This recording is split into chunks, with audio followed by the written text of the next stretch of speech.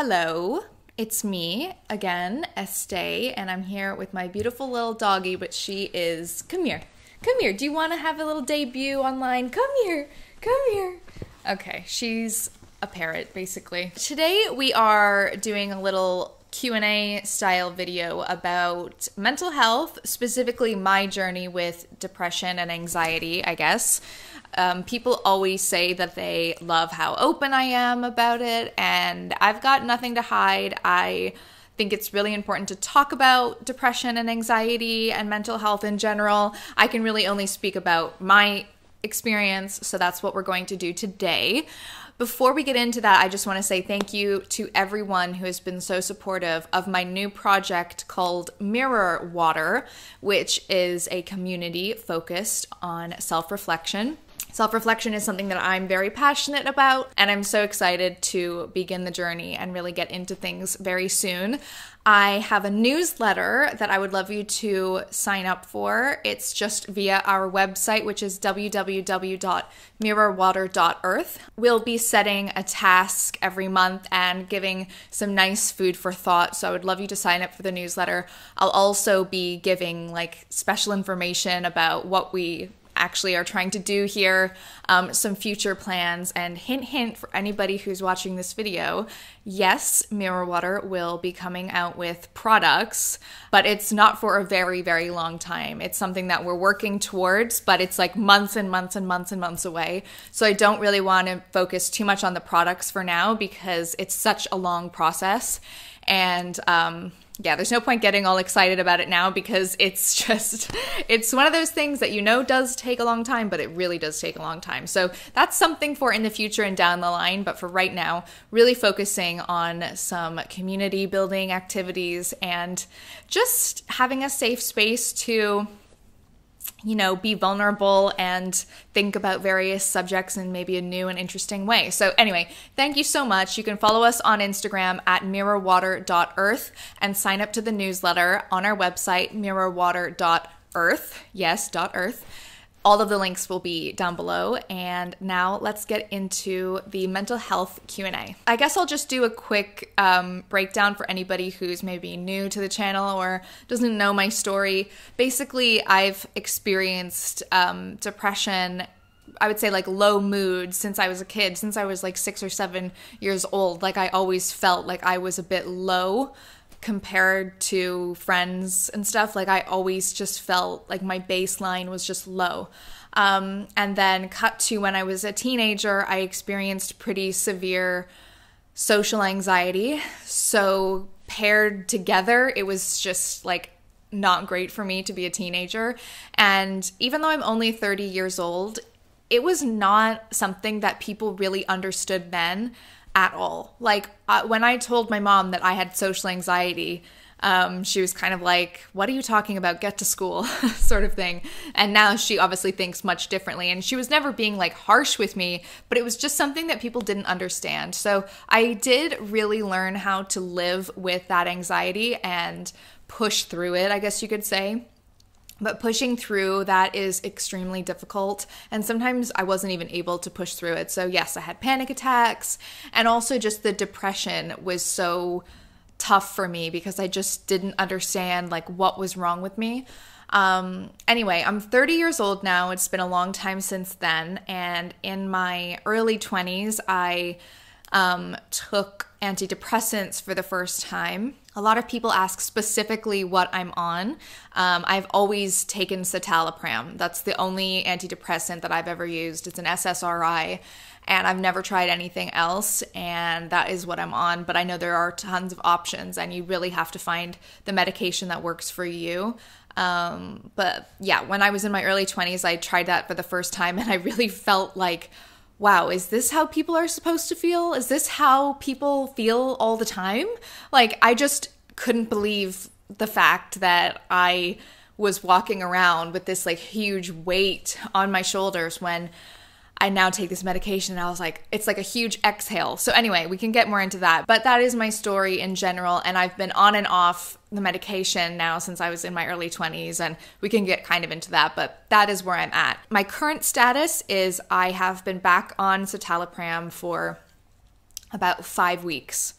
So I got off of it for about 5 months, and then we can get into why I got back onto it, but that is the current situation. How did you know you were at the point where medication was required? I really like talking about medication when it comes to depression and anxiety because I think there's still a bit of a stigma around it. And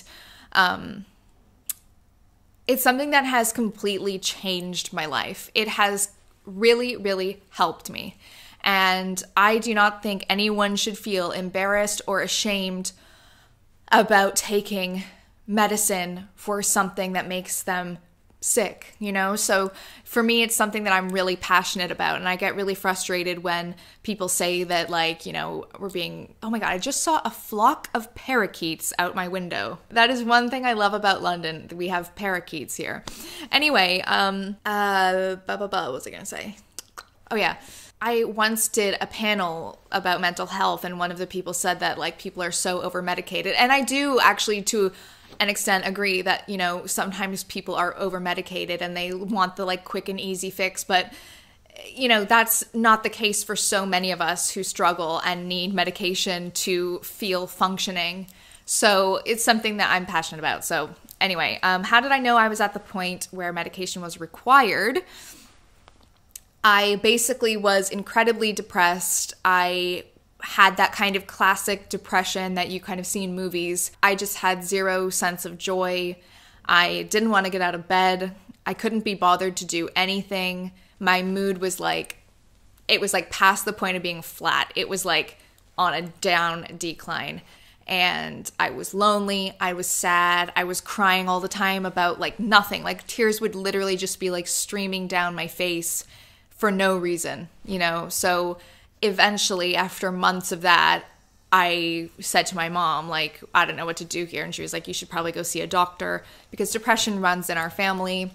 And the doctor prescribed me the medication. And then, like I said earlier, I just couldn't believe how quickly and how much better I felt. Like, I felt like I got back into my body, and it was just amazing. So how did I know? I feel like I just kind of inherently knew that this was a hole I couldn't dig myself out of.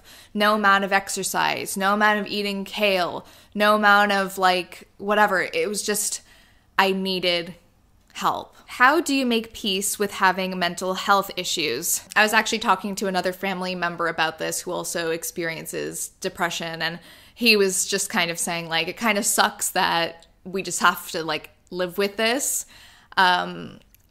And like, exactly, how do you make peace with the fact that this is something that's always going to be part of you? I actually have accepted it. I feel like because I've experienced it for so much of my life, it's just who I am. And as I'm getting older, I really notice my moods, and I really can see like where I'm heading and how quickly, and some of my triggers, for instance. So you really do get a sense of who you are and what helps you. And that's not to say that like I always think my depression is going to be bad or I'm always going to have it under control. Like it really does ebb and flow. But I think noticing those patterns in yourself are really, really helpful. I just think I make peace with it because I don't really have another choice. And there are ways to manage it and things to do and help to ask for. So I feel like I've definitely made peace with it. And by the way, I would recommend therapy. So if you're thinking about doing therapy and you've got the means to do it, I would recommend it. And it has actually helped me work through a lot of like particular specific issues in my life. How would you describe depression? Well, I feel like now with COVID and everything, a lot of people are experiencing depression more than ever before, and anxiety as well. And I think maybe it's an area where a lot of people wouldn't really have been inclined to like go there. You know, they have ways to, you know, they can go socialize and this and that, and they stay kind of above water. But I think once you kind of go into that depression territory, it like drowning to me is like how it feels. Like it just feels like I feel it really physically in my chest here. That's probably the anxiety side of it. And then the depression is just, you just feel like you can't catch your breath. Like you just can't get to a stage where you feel okay. Whether that's sadness, flatness, no motivation, just unhappy with everything. When I'm depressed, I tend to like lash out at people. I can be like a little bit mean or short with people. And then when my depression gets really bad, my anxiety is kind of hand in hand and gets bad. So anxiety is a little bit different because for me, it's just like more of a frantic energy. So like depression leaves me really lethargic anyway. And then I have anxiety in my head, like ramping up these like thought processes, and combined together, you are just truly, truly exhausted. It's like being on a hamster wheel. You never get off when you're on anxiety. But then instead of being a hamster, you're like a sloth, but you're being forced to run. And that's basically apparently the best way I can describe how I feel when I'm in a kind of a bad way. Eventually it just catches up with you and you just stop and you need time to like actually recover. So in this particular instance, when like 5 weeks ago I felt like that, I realized sooner than I usually would have that I probably need to get back on this medication. And for me, like the cycle of medication is I realize I have like a burnout situation or like a breakdown and I need to stop for a minute. And then I realize, okay, I should probably get back on this medication. And then I get back on the medication. I feel amazing. I feel great. And then I go way down again. I like, seriously, the week 2 of being on the medication, I can kind of like really go downhill, and then it kind of plateaus and I just feel kind of flat again. And then like week 4 or 5, I kind of level out and I just start to feel like quote unquote normal. And then I'm usually on the medication for 5 or 6 months. I feel like I'm great. I don't need the medication anymore. I feel awesome. I'm carrying on. I'm super productive. I'm not tired. I'm not sleeping in the day. I don't need this anymore. And then I get off the medication. Then I feel like I'm getting back on that hamster wheel. And then crash, same thing. And it's been the same cycle repeating. So I'm really trying this time to stay on the medication. The reasons why I get off it is just simply like nobody wants to take a pill every day. Nobody wants to feel like they need medication to like be just like themselves, you know? So I just kind of like get in my head a bit about it and usually stop. And anyway, it's the same cycle over and over. I've done it so many times now that I hope I don't do it again. But that is how I would describe my personal journey with depression and anxiety. It's exhausting. Like, I think that's one thing people maybe don't understand about depression and anxiety is just like the physical and mental fatigue that you get from it. And by the way, like, you don't have to be like stuck in bed all day, like incredibly, incredibly blue to be depressed. Like, depression looks like many things. I'm a functioning depressed person. You know, I run my business. I have a dog that I care for, who, by the way, she is like my support animal. I'm actually her support animal because she's so nervous. But, you know, she's my support animal. Something for me that really helps with my depression is having routine. So every single morning I have to wake up and walk her. Otherwise, if I'm getting in a depression rut, I could like stay in the house for like a week without even thinking about leaving. So for me, I know having a dog is super important for my mental health, besides the fact that I love her. But yeah, so it's just noticing those patterns. What side effects do you experience with medication, if any? I do experience some side effects. Like, one side effect is like dryness. I'm so thirsty right now. Like, my mouth gets so dry. My throat is like the Sahara right now. So dryness is something that I experience. So I'm always drinking water. I can't really think of any other side effects that I get with it. Nothing really. I know a lot of people were asking about like weight loss and weight gain. I have like separate issues with my weight. Like, if I'm super anxious, my appetite completely fades and I basically don't eat very much. When I'm very depressed, I tend to eat more, so I can be a little bit heavier. When it's like a combination of both, it's just like some days I eat a lot, some days I don't eat. Like, it's very unhealthy, and that's another reason why the medication helps me stay balanced so much, because I can be healthier, you know? So that's just my own personal experience with it, but I wouldn't say I like start taking the medication and notice a weight loss or a weight gain. I will say that this particular time that I got back on the medications, the citalopram, it was more for anxiety. I wasn't as depressed this time, but my anxiety was probably the highest it had ever been. And I think that that's because of COVID, probably, just spending so much time alone and in my own head. Like the smallest things would just send me to the moon. Even going to get groceries, I would have to like prep myself for that. If I knew I had to get groceries the night before, I'd be like, right, I'm going to wake up tomorrow. These are the clothes I'm going to put on. I'm going to walk the dog. I'm going to come home. I'm going to get the tote bags that I need. And then I'm going to get my mask. I'm going to get my hand sanitizer. I'm going to make the list. And then I'm going to walk to the store. And if I see anybody on the way, I can just smile. Like I was just on speed anxiety. Like it was just repetitive thoughts, even for the most simple tasks. Like, okay, I've got a Zoom meeting. What if I don't know how to share my screen? Can I practice sharing my screen? And then I would practice like 5 times with various people if I could share my screen. Like it was just becoming a problem. I've never had anxiety that bad in my life. So I'm not dealing so much with social anxiety anymore because I'm not seeing anybody. But I was dealing with just like general anxiety, and it was like I couldn't live like that any longer. I wasn't being able to like get things done. It's interesting to me that it's the same medication that works for both depression and anxiety, and it just really helps quiet the noise. Like that's what I would say about my medication. I'm not trying to like convince anyone to take medication. I'm just talking about it because I feel like nobody really talks about the medication side of things. What time of the day is worse for you? Oh, I do have one side effect: insomnia. There we go. Nighttime is the worst for me with my anxiety. Like I have a lot of trouble sleeping at the best of times, but this medication can cause insomnia. And when you're already somebody who's prone to insomnia, like a lot of people that I know who also take SSRIs don't experience this, but I definitely do.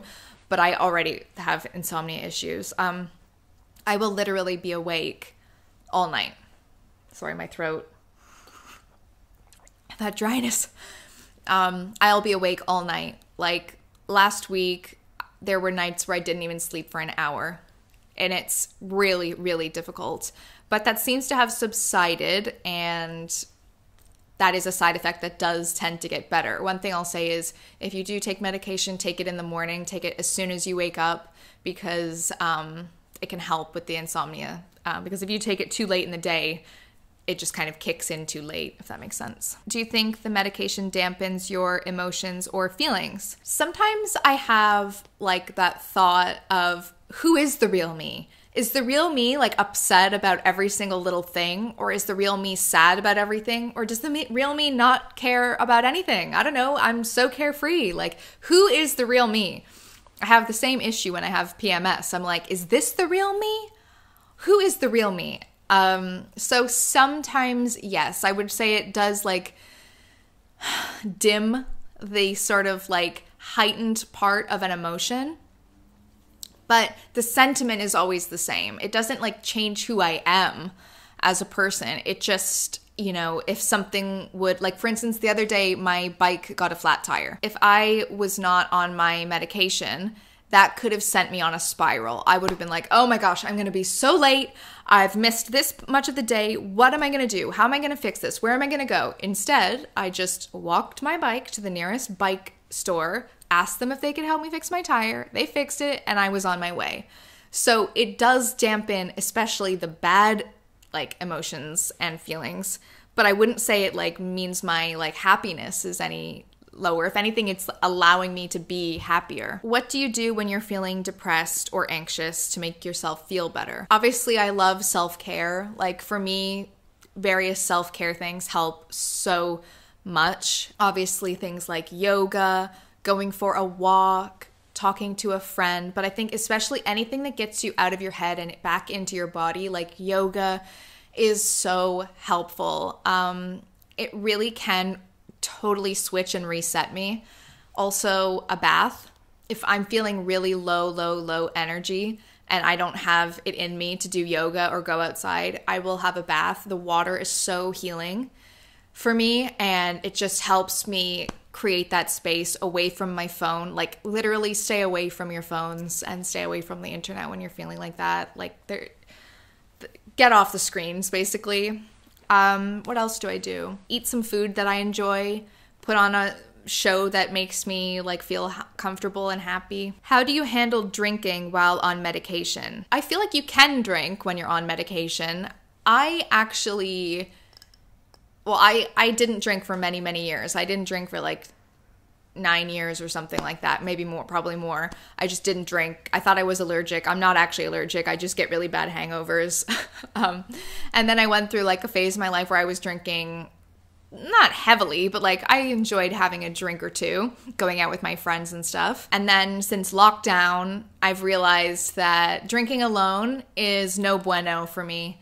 I get very depressed very quickly, and I have an issue stopping at the right point when I'm alone. So I do not drink alone anymore. I feel like I've posted a few times on Instagram of some stories when I have been drinking alone. And yes, they might be entertaining, but ultimately very unhealthy. But sometimes, you know, you gotta do what you gotta do. You wanna have a drink, fine. But let's not forget, alcohol is a depressant.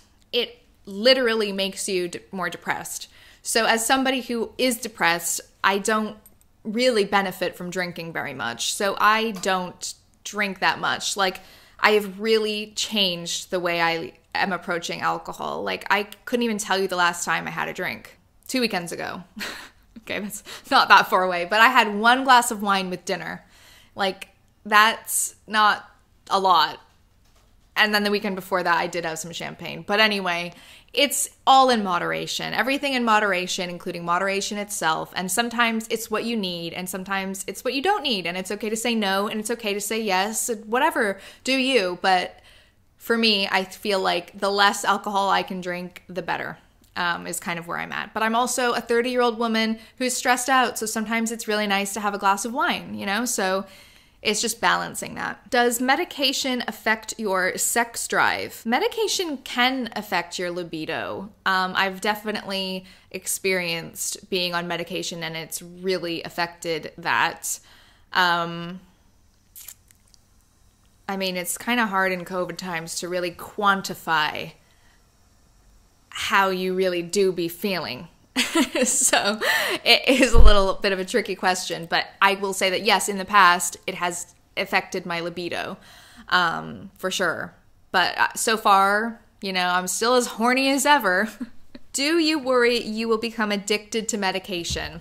I don't really think this is the kind of medication you get addicted to per se. Like, it's not like you take it and you're like, oh yeah, that was a great hit of antidepressant. No, it's just like something that I've realized helps me, and I am personally in a stage of my life where I don't have it in me or the desire to like push through. Like, it literally feels like you're wading through mud with like a horse on your back. Like, it is truly draining, and I personally don't want to live like that.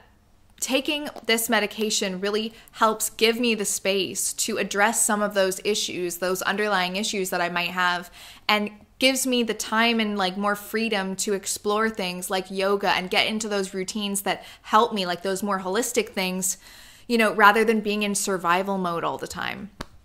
I will say, like, this is just my experience. Please talk to a doctor, obviously, or talk to somebody who, you know, you trust. But I guess the thing I'm just trying to get across in this video is you don't have to be ashamed to take medication, and it doesn't alter my personality or anything. It just, I can share this story that about a week before I decided to call the doctor and get back on the medication, I was talking to my mom on the phone. I was saying like that I was all stressed out and I was crying, and my mom was like, well, Estée, like, you've been very weepy lately and you've been pretty down. And I was like, have I? Like, I genuinely didn't even realize that I was spiraling. And I think that that is another really difficult thing about this, is that you sometimes think that you're fine, but you're not actually fine. So it is really important to have people in your life that you trust and who really get you, to keep you kind of on track with these things. Also, I remember saying to my mom on that call, like, I don't want to have to be back on medication. Like, I don't want to be like this. And, you know, she's like, Estée, like, that's fine. And I said to her, I just want my friends and family to love me regardless of, like, how sad I am. And my mom was like, that's not, like, a thing. Like, we do love you regardless, but we see you struggling. And I didn't see myself struggling. But I'm so happy to be open about this. And, you know, I do obviously share a lot of the highs of my life, but I don't share a lot of the lows. I share some of the lows, but not all of them.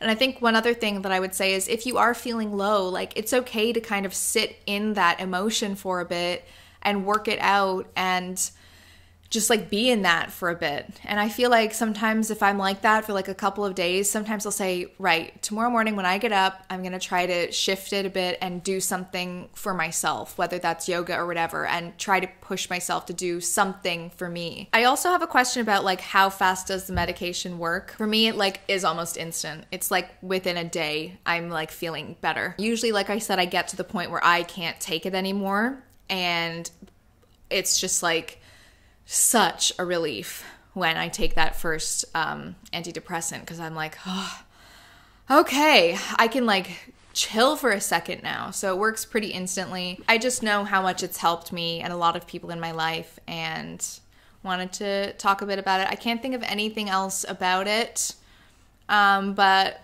if you want to leave a question down below, I'll do my best to get back to you and give you an answer. I think that's it for now. So take this with a grain of salt. This is just my personal experience. I'm not like trying to get, I have no affiliation with any antidepressant. I just know that when I was beginning to think about going on them, I was like nervous about it. And so I just wanted to do this video for anybody who's in that boat. I personally will probably be on them for the foreseeable future. Like I said, I've been on and off and on and off, and that's fine too, you know, so that's where I'm at. Oh, another thing is a big fear that I had when I was at my lowest was, what if I take an antidepressant and it doesn't work? Like, what if I'm broken? I think that every single time I get back on them, and they do work. So if that's a fear that you have, don't worry about that. And if that one doesn't work, there will be something else that can help you. So don't feel hopeless, you know, like that is how I started to feel when I was really at my lowest. Like, what if nothing can help me? But trust me, there is always a solution. So that's all I would say. And please talk to somebody if you're feeling like that, and let them know how you're feeling. Somebody supportive and somebody understanding. And I hope this video has helped you in some way. Oh, one other thing is I will say, like, it is a very like 360 approach you kind of have to take to like mental health. It's not just like one thing's gonna cure it. You can't just like take an antidepressant and then like everything's gonna be fine. Like, it's not like a magic fix either. You know, it's really helpful to take the antidepressant and then, like I said, do other activities that also boost your mood and things like that. Like, I'm just somebody who isn't operating up here. Like, I'm not like a super like, oh my God, hi, it's nice to meet you. Like, that's just not who I am. I am pretty mellow. So also just like accepting that somebody else's like normal is not the same normal for me. And it's like finding what feels really balanced within myself. So ending it here, and I will see you very soon. Bye.